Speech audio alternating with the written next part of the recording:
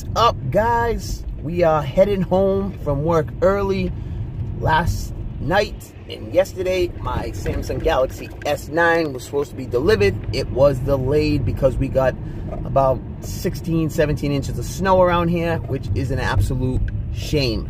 I was super pissed off, but hey, you got to do what you got to do. I wasn't able to even pick it up at the location. Nobody answered. I don't know if they weren't working because of the snow, whatever it is. It was what it was. So now we're on the way home. Got out of work early, going to pick it up. It says it's delivered. Hopefully it's there. We'll see in a couple minutes. I'm a few minutes from home, and if it's there, we're gonna get into this unboxing. So keep an eye out, guys. Let's get into it and see if it's there.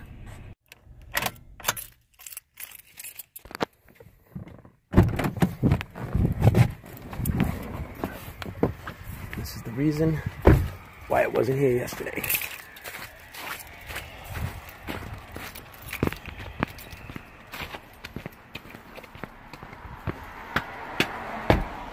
Ta-da!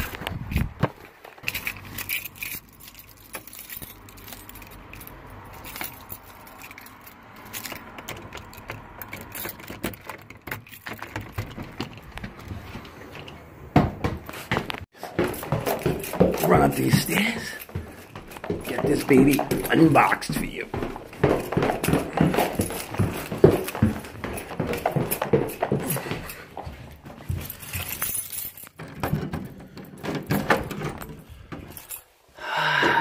Yes. What is up, guys? We are going to get into this unboxing. I was so sick by the delay yesterday because of the snow, but here it is in all its glory, the S9. Now, it's still a few days away from the official release, which is Friday, March 16th. Today's the 14th, where I'm unboxing this. And a lot of other companies have shipped theirs out, but that's the cool thing about pre-ordering, is you always normally get your phone well before the release in the stores. T-Mobile, which this is the T-Mobile model, normally pushes theirs out really quick when you pre-order. And I was fortunate to get this, but it did look like most companies did push it out around the same time. So that's about it. This is going to be an unboxing, guys. You guys have seen unboxings probably from a bunch of people out there if you've been following the S9. I'm also going to go over some of the specs, some of the changes, set it up, and then give you my initial impressions on the phone. And you know what? I'm psyched on the phone. A lot of people give slack for Samsung, especially with this phone, the S9. But I don't see how you can. All these other phones, nobody's really doing too much. At least they've tried to innovate. They've innovated with a dual aperture camera. They've done some other things. They've, put in the dual speakers finally. They listen to people about the fingerprint sensor. So there's some cool things there that they've done, and you got to give them credit where credit's due, I think. So let's get this box open. Samsung gives you one of the nicest unboxing experiences from a cell phone company. They really do. You pay big money for these phones, but they give you a great unboxing, I think. So you get your S9 right there, similar to the S8, the black box with your specs and what's going to come inside. You want to pop it open. You get your box, the Samsung, and then you got your tape right there. So this one doesn't have any Samsung tape on it. I mean, T-Mobile tape, which they normally do. This is just a Samsung tape. So let's see. Let's get that open. Oh man, little unboxing knife didn't cut it open there. There we go. Pop this open, and voila, there it is in all its glory. So you're gonna get your paperwork, same as every year, with your eject SIM tool right there. See if the paperwork's any different. No, it's not. So that's gonna be that. File that off to the side, and let's pop this phone out. Boom. This is the Coral Blue model, and I really wanted this. I wanted a different phone. I always go with black, and with the Samsung phones, they scratch up really easily. Hopefully this is different with this one, but it's the same Corning Gorilla Glass 5, so we'll see how it works out. I'm just hoping they show up less on this, but damn, this is one nice looking phone. So we'll put this down to the side for a second, and we'll continue with the unboxing. Get your stuff there. Get a T-Mobile SIM, which I probably have a million of these by now. You get your USB Type-C in black. I really appreciate black. LG gives you white and they get dirty. You get some earbud replacements, your charging, fast charging, which is Quick Charge 2.0. I believe Quick Charge 3.0 is out there. I don't know why they don't do that. Then you get your USB connector right here, so you can switch things over from USB Type A to Type C. And then you get these guys right here, some earbuds, tuned by AKG. They're Samsung earbuds, same as last year they look like, but which are actually really, really nice. And that's another special thing that you get. Not too many companies are giving you earbuds included in the box anymore, and not too many companies can even take earbuds right off the rip because they don't have one of these. So let's get this peeled off. Oof, that is beautiful. This is a beautiful phone. Look at that. This is gorgeous. So I'm going to peel this sticker off because I do not like those stickers. Get that off there, nice, nice. And we can actually shine that up a little bit. Get rid of that sticker residue. And wow, that's gorgeous. Look at that. That is one thing you cannot deny is Samsung puts out one gorgeous, gorgeous phone. They really do. Even though, you know, you get this infinity display, even though that may be a gimmick, it still is gorgeous. So let's power this baby on quick and we'll go over what you got right here. You got your volume rockers right here, which are the same color coral blue as the phone. You have your Bixby button there, and this year Bixby is coming with some more stuff packed into it. You got your power button right here. Switch around to the back. You get your single camera. This is a regular S9 and the S9 Plus. You get a dual camera, and that kind of pisses me off, you know, because why differentiate a small and a big model in the same series? It's not like this is a Note versus an S series. This is the regular series, S series, and it should have, you know, the same features from big to small. Because why, if you like a small form factor, do you have to lose out? Because on this one, you're losing out on the camera and on some RAM. So anyways, you get a single camera right there. You get your fingerprint scanner, which has now moved from over there to down here. And a lot of people are happy about that. Me, I didn't have too much of an issue because I always use a case, but without a case, it was tricky. You get your flash and your heart rate sensor right there. And that's another thing. How many phones do you know that come with a heart rate sensor? I do not know too many. It's just a gorgeous phone, it really is. So that's that for the phone. We'll get into the specs real quick. Coming in on this phone, you're getting a Snapdragon 845 with 4 GB of RAM. That is, you know, pretty standard for all phones coming out this year, but it is top notch. You know what I'm saying? 845 is the newest processor, and Samsung makes sure that they push it out. This is a 5.8-inch Infinity, which is curved edges, so it really gives you about 5.6 inches of usable screen because these edges you can't really use and you lose a little bit. But from what I feel right here, they're not as rounded as they were, like curved down as they were on the S series of last year, the S8, the Note, they kind of reshaped it, and this seems like it has the similar feel of the Note, maybe a little bit better actually feeling in the hand. It's really, really nice. So getting back into the specs, you're going to have Corning Gorilla Glass 5 on this with an aluminum frame, and this is a new, stronger aluminum. You've seen some of the teardowns, and this aluminum is, I think, 6310 they call it or something like that, and it's a stronger aluminum, which actually makes the phone itself stronger and also helps from when it gets bent and stuff to keep all the ports together, so you get actually better water resistance with that also, even though this is IP68 water and dust resistant. And that's another thing, they push this to the limit with the dust resistance, and not IP67 like some other phones, hint hint Apple. This is IP68 pushing it to the limit. You get a Quad HD screen, which is absolutely gorgeous, Super AMOLED. You get 18.5 by 9 aspect ratio, which is the new aspect ratio, but this is a little bit taller than other phones. 570 pixels per inch. Now that is tremendous. It really is. Like I said, you got Corning Gorilla Glass 5. This is HDR10 compliant. You get a 3D touch home button, which is down there. You get like a haptic feedback.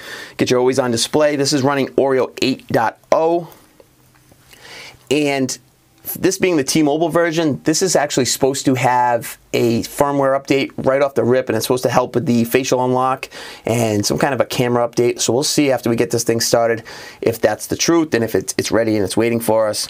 So that will be pretty cool. Another thing to note with the 600 megahertz band is on this T-Mobile version. I'm not sure if it's on all versions, but if you have T-Mobile, you want that 600 megahertz band. That low spectrum is great out in rural areas and anywhere that they've implemented it, and it also helps penetrate buildings, like if you're in a Walmart or a mall, things like that. It helps with that a lot.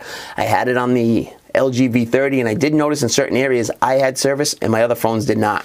So that is another cool thing right there that they do offer on this phone right here. And T-Mobile doesn't have too many phones that's offering. I think it's the LG V30, maybe the T-Mobile Revel, which is a piece of crap from what I've heard, and then you get this phone right here. So unless you guys know any other ones, let me know it down in the comments, but I don't think there's too many other phones that offer the 600 megahertz band.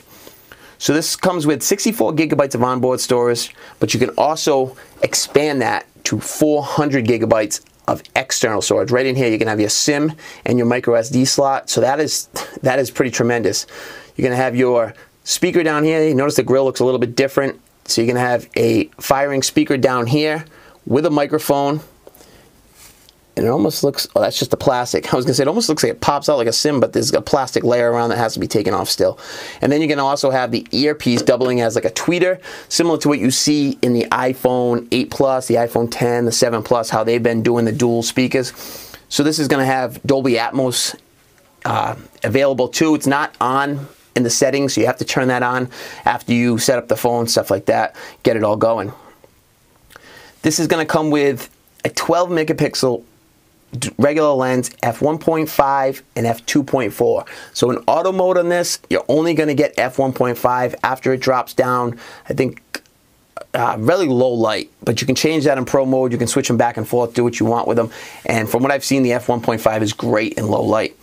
You're getting what they call super speed dual pixel autofocus this year. It's a 12 megapixel ISO cell sensor with a super speed dual pixel autofocus. So that's supposed to be really good.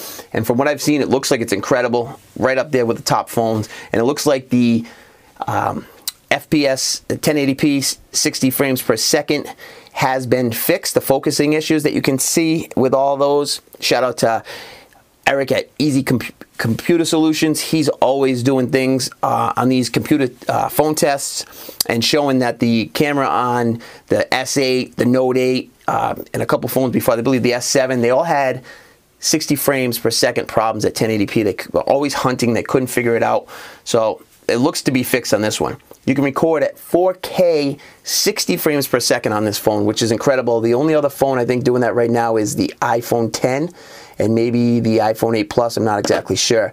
This was supposed to have HDR, 4K HDR, but it doesn't look like that's enabled. But it should be enabled because Qualcomm says that they can do it with this chipset, so maybe that will come in the future. There was some confusion saying it wasn't enabled, but it's actually not. So look forward to seeing that come in the future. We can record 4K 60 frames per second. You can also shoot 9 megapixel stills while recording 4K. That's what I've been told, and that's what it says in the spec sheet. So we'll see how that goes. This has a face unlock with an iris scanner, so they're calling it a new facial unlock. So there's a bunch of stuff that really goes in here, man. They have active noise cancellation with a dedicated mic. You got 32-bit audio out of the headphone jack. You got a loudspeaker with stereo speakers. You know, your typical stuff, your Wi-Fi, stuff like that. You got an FM radio band built into it. So this is really nice. You can also use this with Samsung DeX, which is their computer pad thing that they use. So we'll get this all set up. I'm going to insert a SIM card and we'll jump into it and we'll come back in a couple minutes. It'll be all set up. Talk to you guys in a second.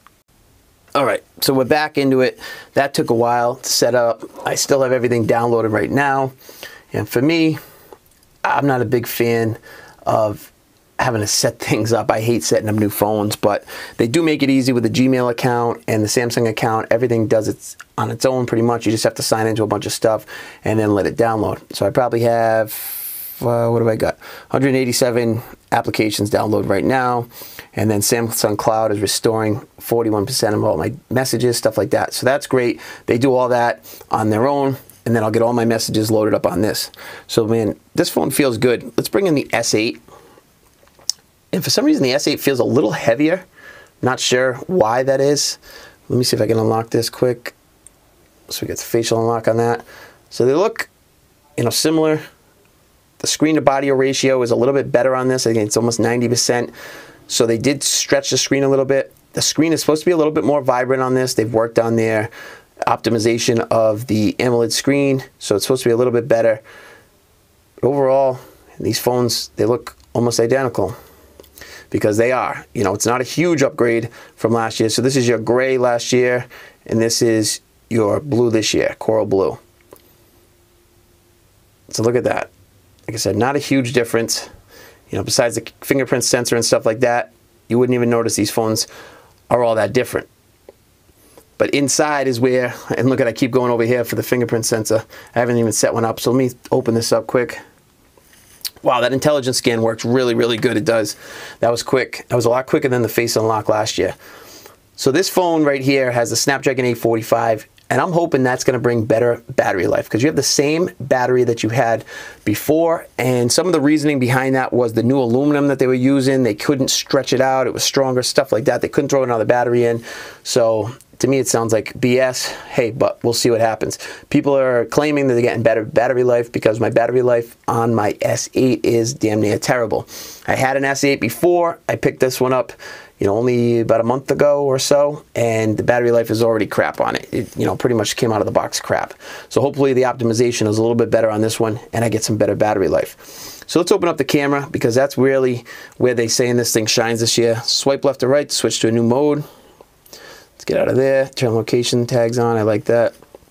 That's Bixby Vision down there. So that's supposed to be a lot different this year too. They're supposed to, you know, it's almost like Google Lens. I just made a video about that. Go check that out if you guys are interested in that. Let's see if they can recognize what's going on here. Bixby Vision, more than meets the eye. Of course, you got to agree to something so they can take your information. Cancel. Point the camera. See what it does. And it's just going to bring you to shopping for stuff like that. So, you know, it's similar to what they're trying to do with Google Lens. Google Lens is a little bit better because Google has a better database, but you get the idea. So it's in there. Right now we got auto mode, and now you're swiping left to right. This is similar to an iPhone setup in the camera. What is this? Multi-take auto, start recording. We don't want to do that. Let's go back to multi-take, manual. So that's for your super slow motion. They have 960 frames per second on slow motion this year. That is right up there with Sony. Sony just dropped a 1080p at 960 frames per second. This is 720p. But from what I've seen, it looks incredible. It really does. It's so fast. And then you can do 1080p at 240 frames per second. So that's also good. They got selective focus. They have pro mode. They have panorama, food. And you could probably download some through the Samsung thing. You have AR emojis and hyperlapse. So this is the AR emoji. Let's create an emoji. Let me take this right here and put it up and create an emoji real quick. See how this goes. Make a quick emoji and see what it does. So took the picture. It's supposed to be male, next, and then it should create it right in front of your eyes. Let's see how that works. Creating the emoji. Once that's done, you can customize it, stuff like that. This is another big feature they're pushing. I probably won't use it too much. So that's my character, that one or that one. And then you can go through and, you know, set it all up, tan, change the color of the hair, stuff like that. It doesn't seem like the lips sync as well as Animojis that you're getting on the other phone, the iPhone 10, but they also have a very intricate face unlock, face detection right there. Sorry, we're getting a bunch of notifications from the things. But I'll add some photos in here of the phone, samples of the phone, and I mean the camera, stuff like that. So do this right here. See if we can find it. I'll also leave in the link a, whatchamacallit, Auto-Enhance Image Analysis. Use image analysis service from Samsung Cloud to better recognize the people, so we'll allow that to happen. Then you can swipe up to see more info, and it gives you all the info on it. So that's pretty cool. That's another cool feature. There's a lot of great features into this, guys. I'm really going to go hard on this phone and show you exactly what it has to offer. This video is already running really long. I know a lot of you guys will be pissed off by that, but I just wanted to give you my first impressions. So far, so good. Like I said, I'll leave a couple sample pictures from the camera at the end of the video. Overall, man, I really like it. I think Samsung, so far, so good. has made a great thing. They haven't jacked the price up, which everyone expected this to be well over $1,000. They didn't jack the price up, kept the price the same, $740 for this. I think it's about $840 or something like that, depending on which carrier you're on and where you're getting it. But that's a great price. That's the same price that this one right here was last year. And now it's a completely updated version, you know, new camera, new speakers, new processor, stuff like that. 960 frames per second, slow motion. Plus you get, what do you get? The same selfie camera as last year, what it looks like, but you get new Bixby in it. Oreo updated to it already, which we know how that goes. Samsung takes a while. Everybody else is already on 8.1, but you got to do what you got to do. You know, Samsung, obviously, they have a lot of stuff that they have to set up and get it ready. Let's see if we can go down to software update, if there is a software update. Let's check for an update, because there's supposed to be one for T-Mobile already, and it's already downloading the update. Perfect. Stability of face unlock has been improved. The stability of the camera has been improved, and then some other bug fixes like there. So that's awesome. That's updating right now. Glad to see that right away, pushing out updates already. That's pretty cool. I don't know if that's on every carrier. From what I've heard, it was only T-Mobile right now, but expect to see that coming up from everybody. Anyways, guys, stay tuned. Got a bunch of cases for this. Got screen protectors. I'm going to be doing all the accessories and everything for that. I'll have, you know, an updated review on this thing coming up and see exactly what it is. We'll install that later. So that was just downloading, getting it ready. And I'm excited. I really am. I think Samsung made a hell of a product this year, and other people can, you know, agree to disagree, but I think it's going to be great. I'm interested in it. Next time you guys see it, it will be set up a little different. This is their skin. I use Nova Launcher, but you guys can use whatever launcher you like. I'll leave some links down in the description for SD cards if you guys are interested in SD cards, and hopefully I catch you guys on the next video.